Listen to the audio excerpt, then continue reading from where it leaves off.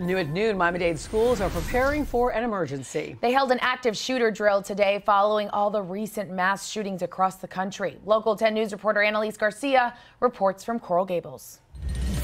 These officers hope they never have to use these tools, but they do prepare and train for the worst.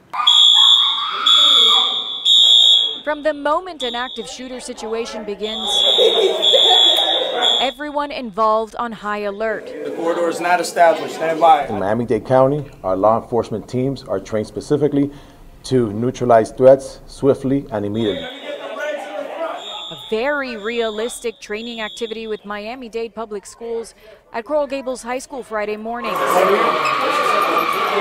When I heard the screams of those children, I could only imagine what those that have already gone through this horrific experience went through and what their last moments were like. Let me see your hands. Let me see your hands. Officers armed, canvassing the school hallways, children and teens acting as students, crying and screaming for help.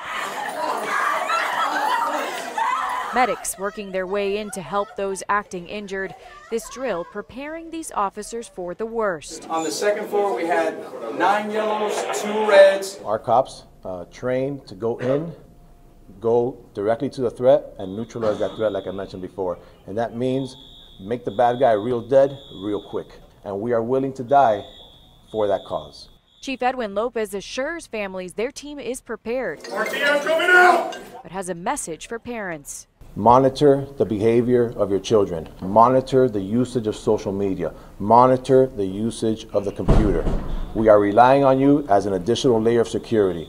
Miami-Dade Schools Police has an officer at each one of their schools daily to make sure that these students and staff are safe, but also to make sure that they know the ins and outs of these buildings over anyone else. In Coral Gables, Annalise Garcia, Local 10 News.